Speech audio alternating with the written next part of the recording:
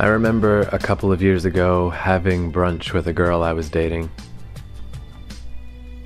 and somehow the topic of marriage came up. And I do find that as I get older, I'm less hardline about most things. It's the same way when you're 16, people tell you, hey, whatever big idea you have you think is so important, when you get older, you're not going to give a shit anymore. And I have bad news for a lot of you kids out there. Most of what people say is going to happen when you get older does in fact happen. So, I don't know. Try to act surprised.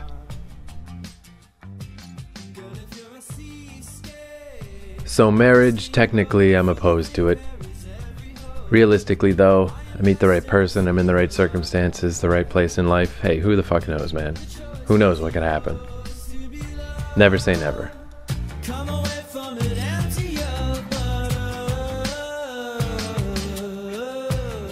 But for whatever reason, that day, when I was discussing with this girl, my 16-year-old version of myself reared its head again and was like, man, forget marriage. Here's why marriage is ridiculous. Here's why, as a concept, it doesn't work. Here's where it came from. Here's where it's just, you know, here's the list. And we argued back and forth for a little bit until she said, well, it doesn't matter, right? I'm not asking you to marry me.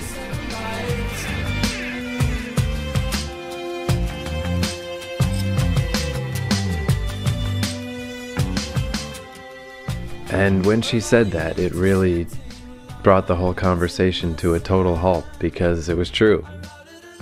She wasn't asking me to marry her, I wasn't asking her to marry me, and regardless of what your stance is on marriage and what validity you give it, when you flat out say to the person you're dating, I don't want to marry you, that means something.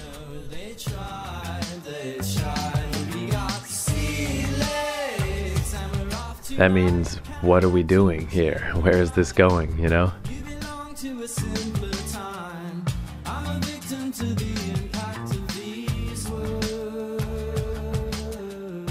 And all of a sudden there was a pretty big void between us, a real feeling of distance, where it occurs to you how little time you've actually known this person, how really the only reason you're there is because you happen to meet this person, you happen to hit it off. And if you're not willing to entertain the thought of trying to make it permanent and serious and lifetime, then it's just fooling around, it's just dating, it's just having a good time.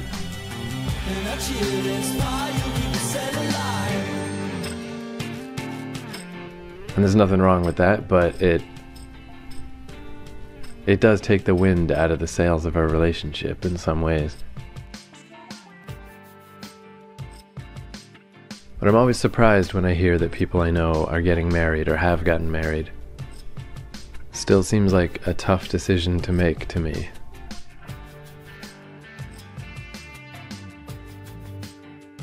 And this episode is a story about getting married and marriage, told by a friend of mine.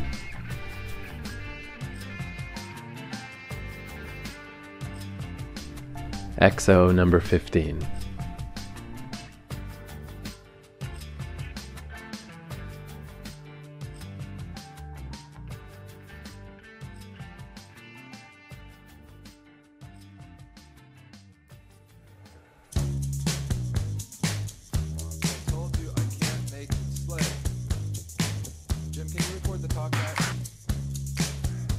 Record that, Jim.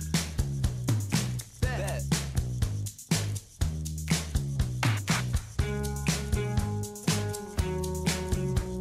I'm not really sure where to go back to.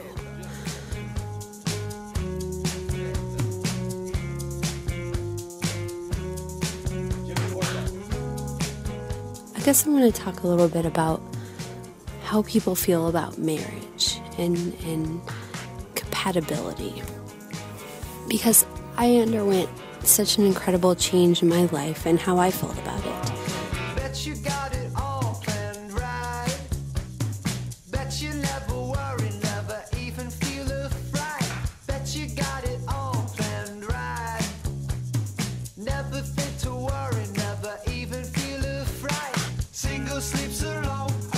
I really felt for so long that, you find a certain person in college, blah, blah, blah, you get married. Sex isn't really that important. It's not essential. It is what it is.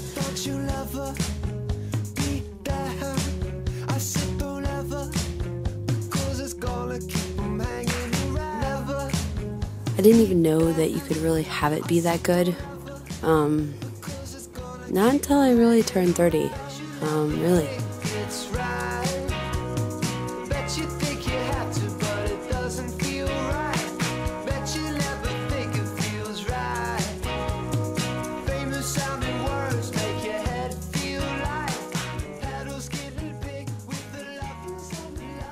It doesn't even matter to the story so much, I guess.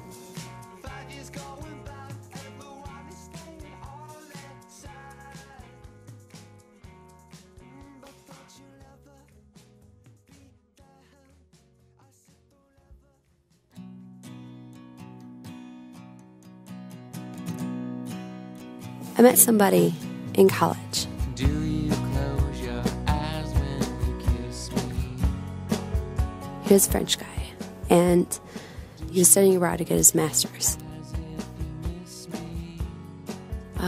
We connected well. We dated for a long time. We lived together for a couple months before we both left home for the summer. And then when we came back, we were still dating.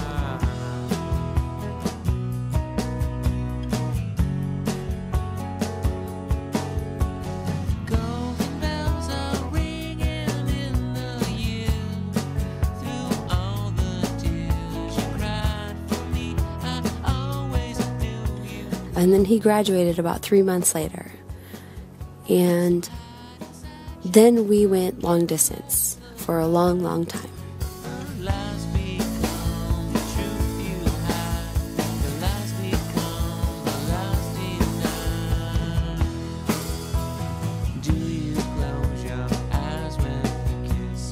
And he would come visit me. He ended up getting a job in the States.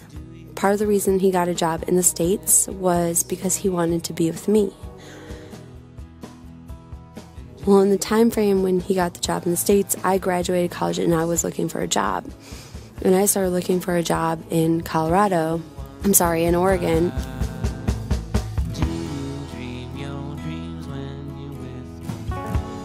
And he got really angry because he was like, look, I got a job in the States. He was over on the East Coast. It's like, I got a job in the States because I wanted to be with you. So you need to be closer to where I'm at.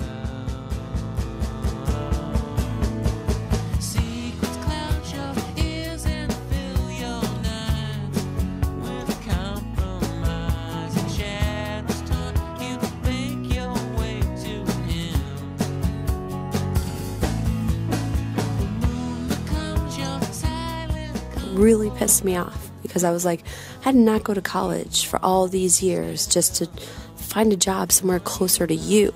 It's bullshit. And I was ready to break up with him.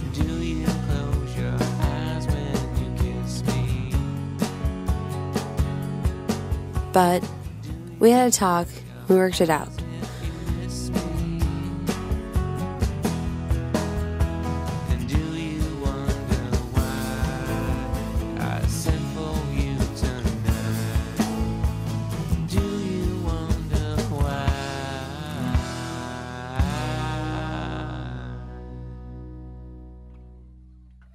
So we continued to date long distance for many years. I think probably 3 or 4 years, close to it anyway.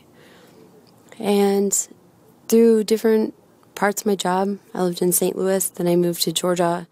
And when I was in Georgia, we had some conversations. It's sort of like a shit or get off the pot kind of conversations. It was, well, what are we doing? Because he was, at the time, he had to have moved back to France, and he was in France, and I was in the U.S., and it was like, well, if we're ever going to see each other again, the only way to do so, essentially to be together, is to be married. And I thought, well, I've put all this time into this person, and I really care about this person. why would I throw it all down the drain? Like, I met him in college. He seems to be the right person for me, and we should just get married then. So we did. We got married.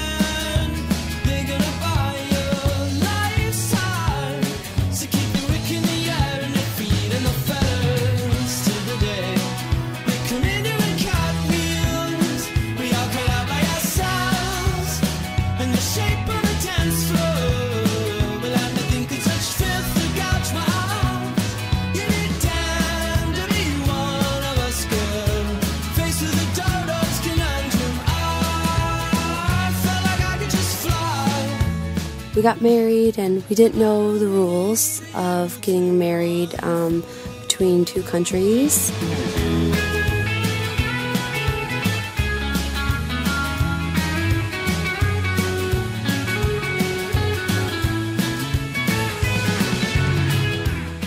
And he was like, well, I'll go back to France after we get married, because we got married when he was here on like a 3-month visa.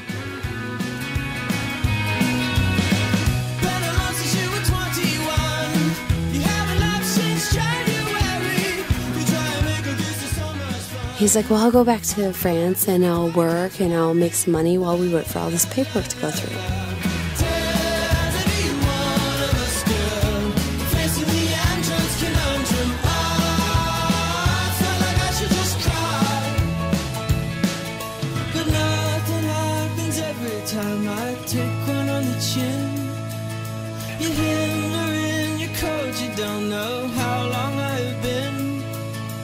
Watching the light and dim, starve of oxygen. So give me your hand and let's jump out the window.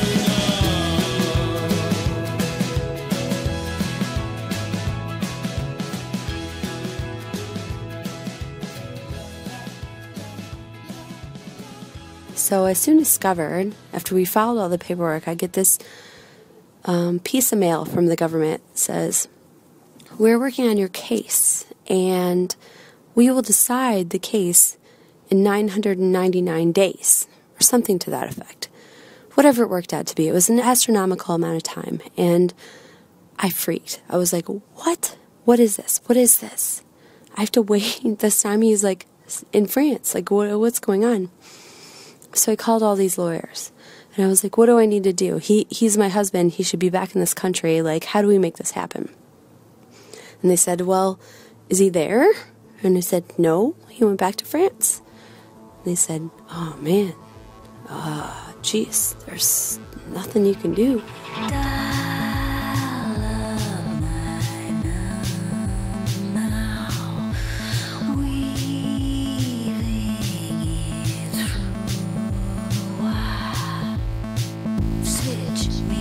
There's only one thing you can do. There's some special visa to get him to come over in the meantime, but it can take forever.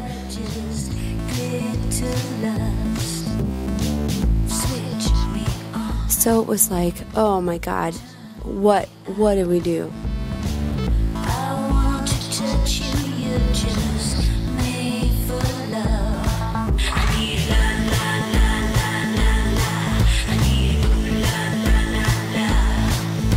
So I filed the paperwork for it, and he actually got the documentation for his actual green card to come back into the United States as my husband right before this temporary paperwork went through. Like, the temporary paperwork went through like a month after the actual paperwork went through.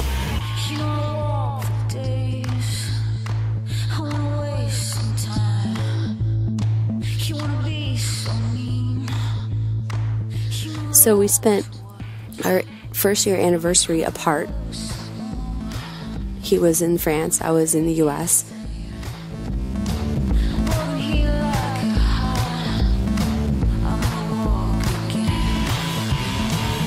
And then he finally got over. And at the time, I was working for a company that when they promote you, they only promote you by moving you.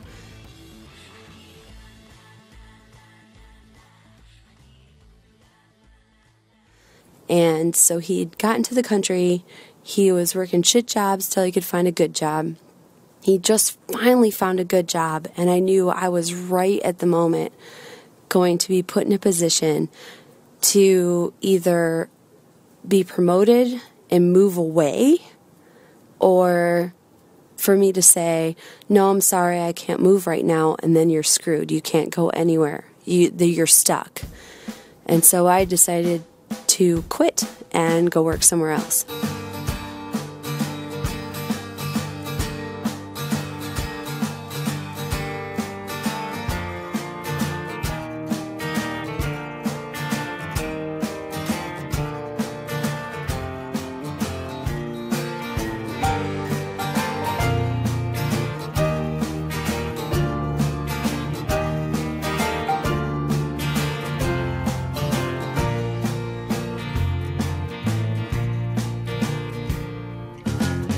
First the mic, then a half cigarette.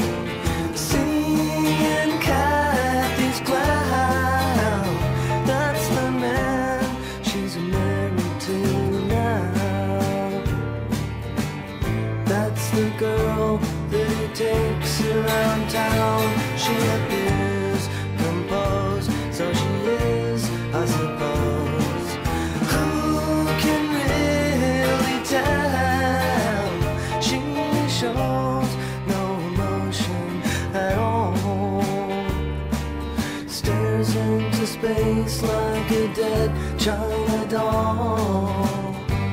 You're never gonna know you now, but I'm gonna love you anyhow.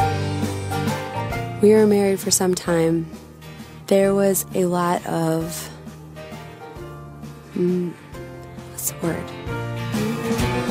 Here today, expected to stay on and on and on.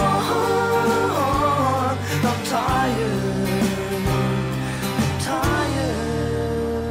It was like we were two separate people living in the same place. Looking out on the substitute scene. Still going strong.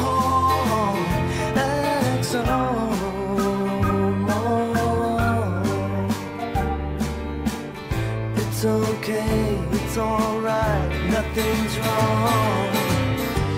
Dumbest of men with impossible plans to just leave me alone in the place where I make no mistakes, in the place where I have what it takes. We were strangers living in the same place. It was like having a roommate, you know?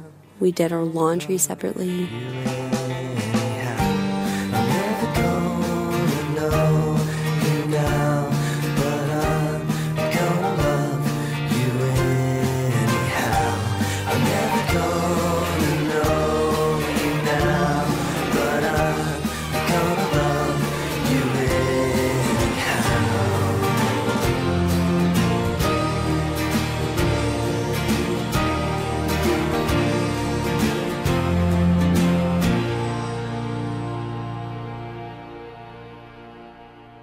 I don't know. I'm not much of a person that's like, oh yeah, I cook. I'm the woman, I cook. I'm not like that. He liked to cook too, but he would kind of impose upon me and tell me what to do, and that really bothered me. It sounds so trite, you know, like so ridiculous now, but it was one of those things that got under my skin a little bit.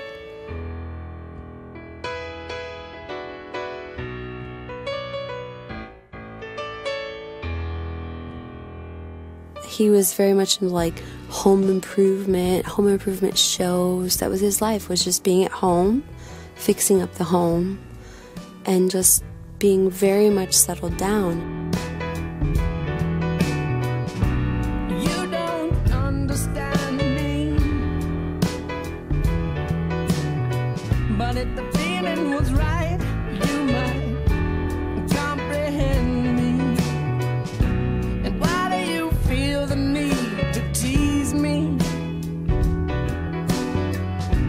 you turn it around, it might be easier to please me. And there's always another point of view. And I remember at one point in time just trying to find something, and he was like, no, I don't want to do any of that. It sucks. I don't want to do anything. I'm like, well, there's got to be something you like. The only thing that he'd come up with is badminton. He's like, I like badminton. I was like, okay, well, let's like get a badminton thing for our yard, which of course we never did. Doing. Who is the fool or the fool that you are fooling? And maybe I just don't see the reason. But in the court of my heart, your ignorance is treason. And there's always another point of view, a better way to do the things we do. And how We just grew farther and farther and farther apart. And as I felt more and more and more trapped, because like at that point in time when I had asked him those things, it was really like me flailing at that time. I started to realize what my life was going to become. I was becoming this suburban housewife, the end. you don't understand me. And that was it.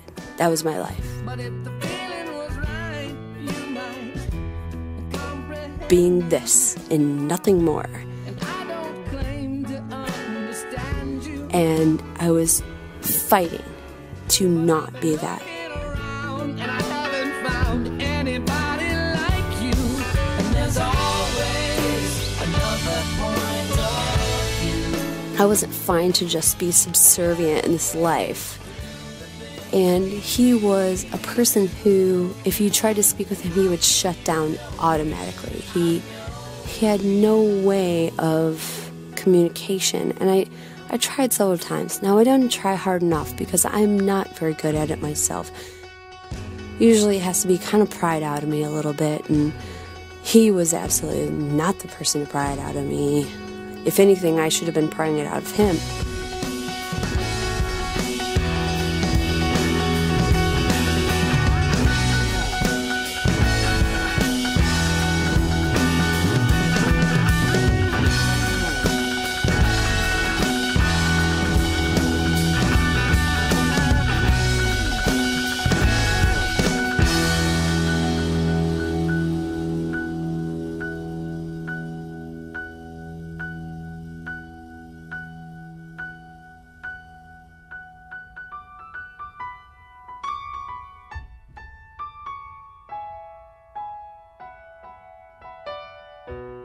It was bad. It was a bad situation. Because we lived in this stagnant thing where both of us just got angrier and angrier, hated each other more and more. And as we hated each other more and more, I would do things like I would go out, I would get wasted, drunk, I would stay out all night, you know. I'd just be a mess. I would do things I shouldn't do. I was totally lost. And I would feel lost, like I didn't feel like what I was doing was right. I didn't like what I was doing. It was some way of my like inner self to fight and just push against this. I will promise to myself that I will not become this housewife, the end kind of person. I won't do it. I absolutely won't do it. And part of my fight and my going out kicking and screaming was like kind of me trying to give him this wake-up call. Just like, are you paying attention yet? Are you listening to me? Do you see what's happening? But I learned fast how to keep my head up, 'cause I know I got this side of me that wants to grab the yoke from the pilot and just fly the whole mess into the sea.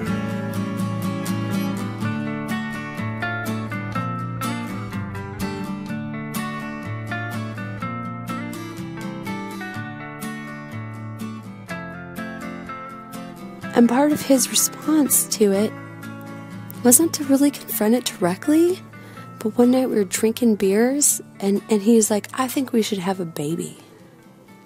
And I'm like, what? Have a baby? We can barely function as a couple. What are you thinking, you know?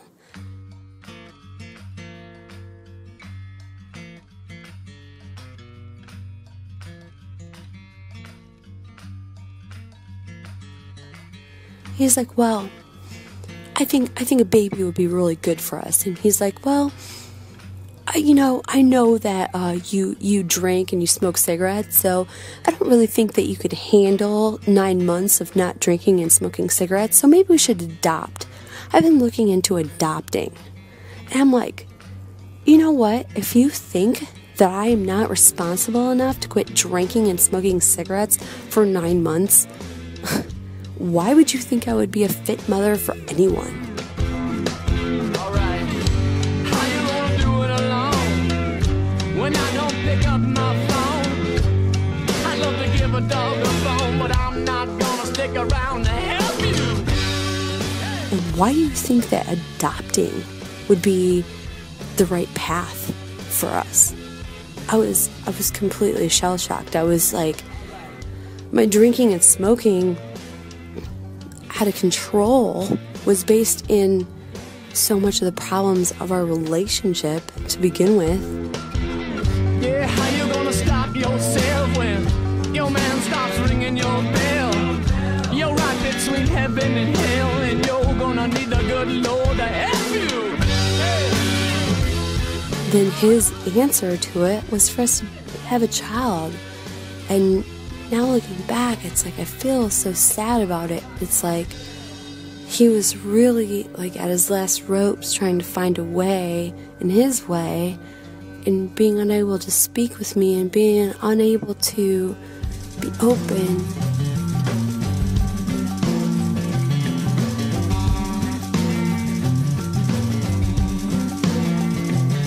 Such a little girl, like a spinning top mama, but she's spinning out of control. Yeah, take sleeping with a snake like you do, rip apart my soul. Yeah. It was his way of dialoguing and letting me know that stuff was fucked up. It was fucked up, and it was really fucked up at the time.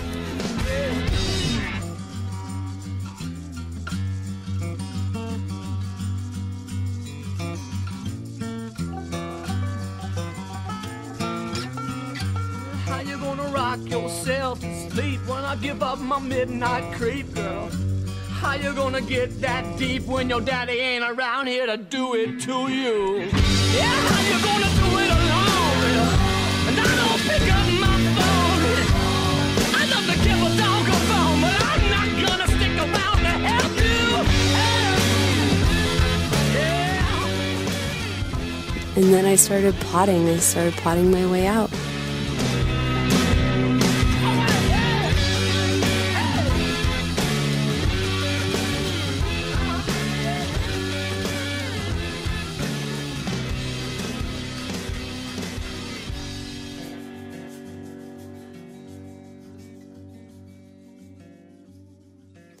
And I feel very sad about how I did it, but I started packing things up when he would leave, and I picked a day, and I decided this is going to be the day that I tell him it's not okay and I'm gone.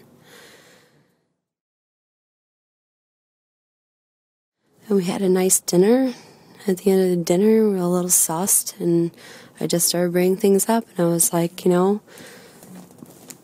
this is a problem for me. He's like, well, this is a problem for me. And I'm like, well, this is a problem for me. Back and forth, back and forth. And I'm like, I don't know if I can do this anymore. He's like, what are you trying to say? And I'm like, I don't know that I want to be in this anymore. And he kind of blew it off like, whatever. Yeah, right.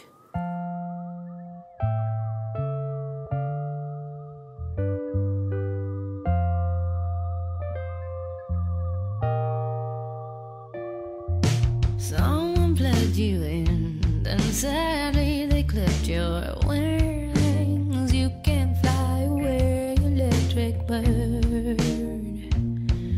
Yeah, someone took your tweet. when they fed you that bad seed. You can fly away, electric bird. Well, your eye,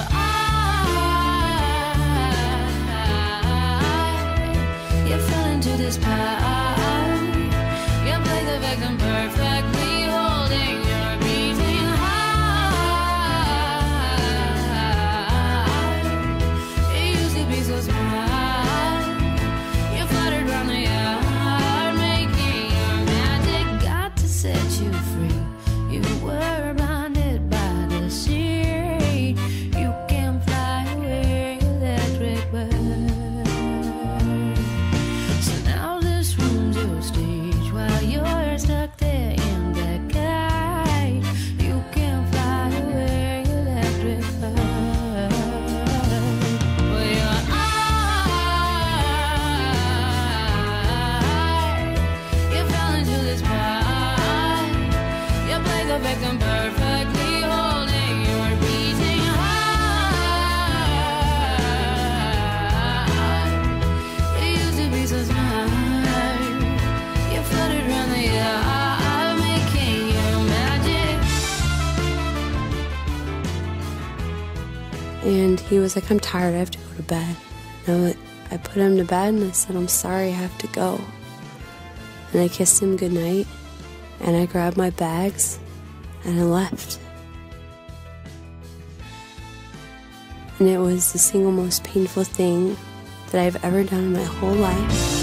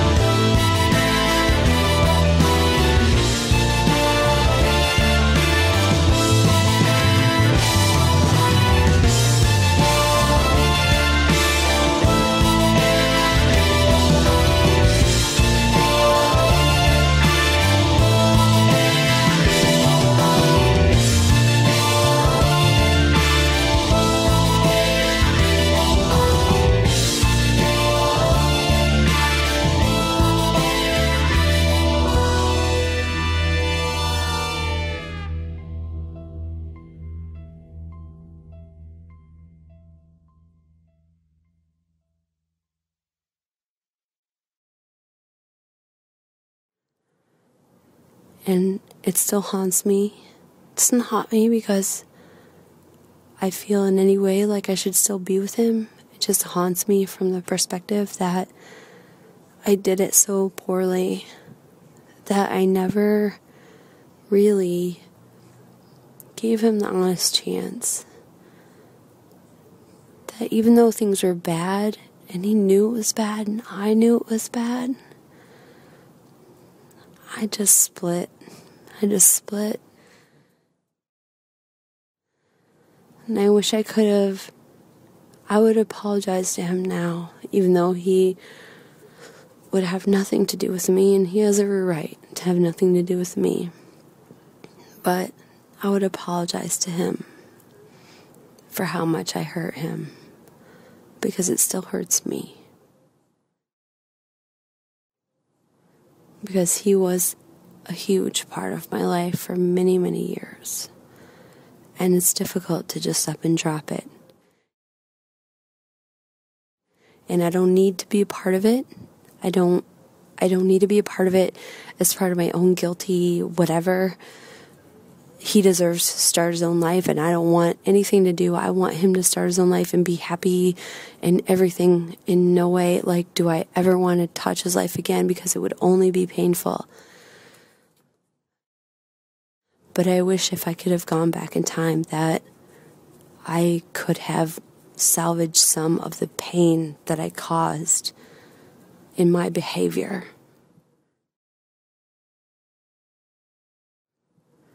And to him, I am sorry for that.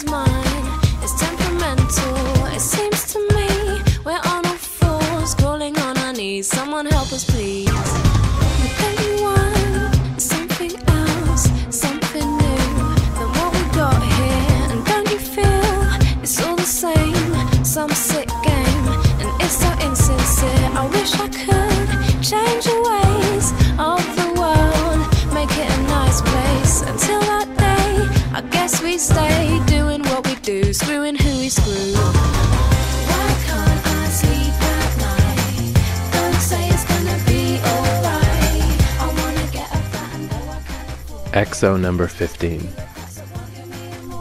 For more shows, go to keithcourage.com. money and I'm never gonna get it just 'cause of my bad credit. I know it's not the life that I chose, but I guess it's just the way that things go.